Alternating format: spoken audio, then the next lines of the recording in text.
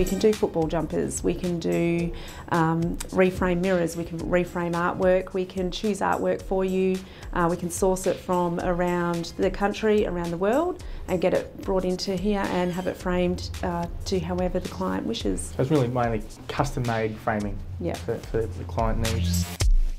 It's been going for like 19, 20 years, the business, roughly around that. And the reason why we liked it is because it was Monday to Friday, no staff, so it's only just Bree and my dad works here. And hopefully, if it gets a bit bigger, I can jump on board and try and expand the business.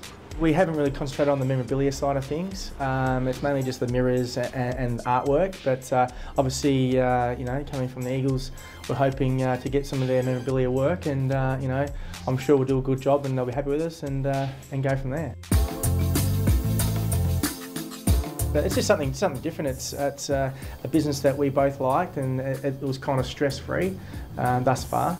It fits in with the family, so that was the main concern for us, that we wouldn't leave the kids behind too much. Michael's spending a lot more time with them while I'm here at work, and it's working quite well. As you can see, my dad's working away. I wouldn't say hard, but he's going all right.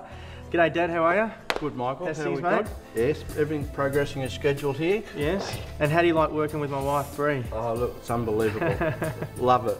Probably better than working with you. We have a range of local artists that work around Perth that we can source to produce some artwork for all of our clients, and yeah, it turns out really beautifully.